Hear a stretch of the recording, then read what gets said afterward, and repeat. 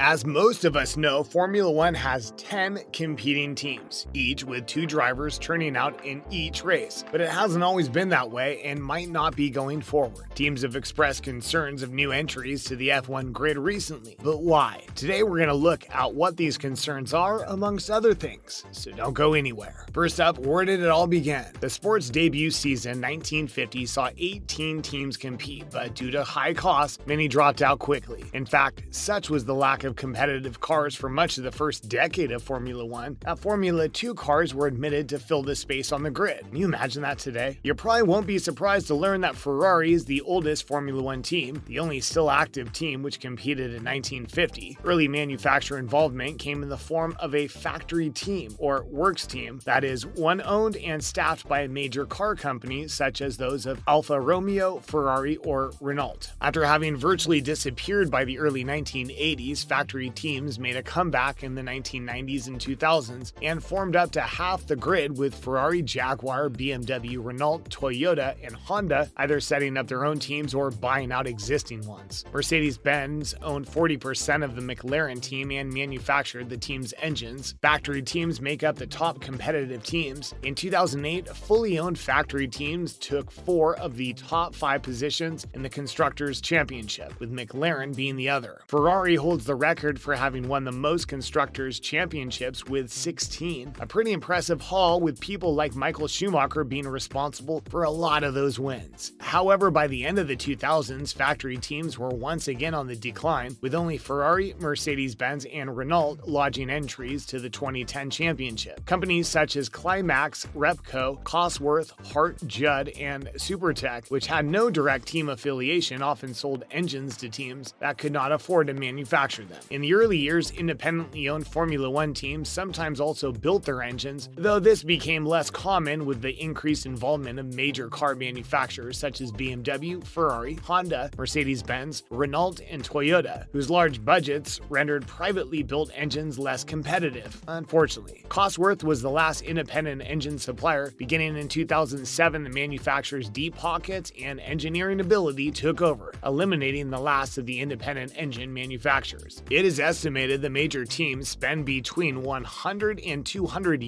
million, $125 to $225 million per year per manufacturer on engines alone. A hefty sum indeed. When did you start watching F1 and which teams do you follow? So why are the current teams weary of new additions? The desire for more teams in Formula One must be weighed against the impact their addition would have to the current grid. That's the opinion of current Alpine Executive Director Marcin Budkowski and Ferrari Racing Director Laurent Mekies. Formula One is currently experiencing something of a logjam when it comes to drivers looking to join the field. The seat alongside Valtteri Bottas at Alfa Romeo Sauber remains the only one as yet confirmed for the 2022 championship. At least 3 drivers are in the frame for the drive, including Antonio Giovinazzi and Alpine Academy members Oscar Piastri and Guanyu Zhou. The latter is the frontrunner. A Formula 2 race winner, Zhou also has significant backing from his homeland. Ferrari Jr. Calum Law was a candidate before electing to switch focus to IndyCar for next season. Who do you think the drive will go to next year? Of the 20 seats of the 2022 grid, at least 19 of them will be filled by drivers with at least 1 year of F1 experience. It's a problem which has seen leading figures such as Mercedes' boss Toto Wolff and Red Bull's Christian Horner think more teams are probably needed. They're probably correct, but there obviously cannot be too many cars on the track for safety purposes. Mercedes has Formula E world champion Nick de Vries waiting in the wings, while Red Bull has had to all but cut ties with Alex Albon in order for the Thai licensed driver to join Mercedes-powered Williams. F1 operates what is effectively a franchise system, with limited spaces available for new teams and a $200 million anti-dilution fee payable for the privilege of entering the fray. It would be good to have more teams in Formula One. I think we would all welcome that, remarked Budkowski. But they need to be the right teams and they need to bring value to the sport, and I think that's one of the reasons that the anti-dilution fee was brought in, to make sure that people who come are really financially sound and solid, to be able to run a Formula One team, which is a very expensive business to run. Do you agree with that assessment? He added that equally, it was also a way to ensure that when the Concord agreements were negotiated, that all the teams would be reassured that the cake wouldn't be split in more slices, with newcomers entering the sport in an uncontrolled manner. It was a measure that was mostly brought to give confidence to the existing 10 teams that they would be looked after if there were new teams coming. With the pipe being so big, is this simply a matter of greed? Let us know below. F1 teams receive prize money payments from the sport's commercial rights holder, Liberty Media. Historically, the payment structure is awarded the top 10 teams in the championship based on 2 columns of payments relating to performance over the most recent and last 3 seasons, respectively. While the sport's financial practices have changed in recent years, the addition of new teams would reduce the slice of pie available to all. So naturally, the existing teams probably don't like the idea of splitting money with more teams, given how expensive the sport can be. Should that fee be scrapped then? Maybe that's more of a question for Stefano Domenicali, F1 CEO, in that case. Or maybe there needs to be more regulations from an outside body, as obviously the teams currently involved are not going to vote to scrap it. Also, more teams would bring more diversity to the sport and bring more drivers in the sport for sure. We think it's a better outcome than having 3 cars per team, as has been mooted by some other people in the recent past. As recently as 2012, F1 had a grid of 24 cars, could have been 26 had the US F1 team got off the ground. Seems a little crowded. The additional teams, Virgin Racing, Lotus Racing, and Hispania Racing Team, entered this sport in 2010 under the notion of cost cap regulations, which never materialized. None of the operations now exist, but demand for places on the grid has remained strong. The anti-dilution fee was designed to keep opportunists and unqualified teams from entering the sport, not keep talented youngsters on the sidelines. Again, we think this might be seen as a little elitist. What do you think? Ultimately, we still want the 20 best drivers to be on the grid, and what we need to come up with as a group is to find a way to give a chance to the young guys that are coming to be able to demonstrate whether they're a part of the top 20, suggested Laurent Mekies of Scuderia Ferrari. I don't think it's much of a matter of making it a top 22 or 24 or 26 or whatever, but it is a matter to have the opportunity to have the testing opportunities to make sure that we don't miss in one of these young drivers coming up, a guy or a young woman that's potentially within these 20 best drivers in the world. Ironically, financial regulations have this year come into effect, leading McLaren's Zach Brown to suggest that it could see the value of teams rise into the billion-dollar range. Brown argues that it'll be possible for teams to run at a profit, making them a viable business in a traditional sense. It's possible to therefore imagine a time when teams rely less on F1's prize money payments for survival and more to add to their bottom dollar. It's at that point at which the argument for F1 being able to sustain more teams and the necessity of the anti-dilution fee changes. Let us know what you think about the whole thing below. What do you think of all that then? As we've discussed, Formula One has a $200 million anti-dilution fee mandated for any team wanting to join the sport. As per the Concord Agreement, the large sum is proving to be a hindrance for prospects to join F1. As we mentioned earlier, the fee seems to be a little elitist. We're all for new teams joining to give more competition to a sport which is usually dominated by just a few teams. We also see these types of things happen in other sports. For example, football, soccer, is dominated by only a handful of clubs who are able to buy the best, most expensive players. PSG and Manchester City, for example. As always, please feel free to leave your own thoughts and opinions in the comment section below if you have any feelings about what we've discussed today. And also remember to tune in next time.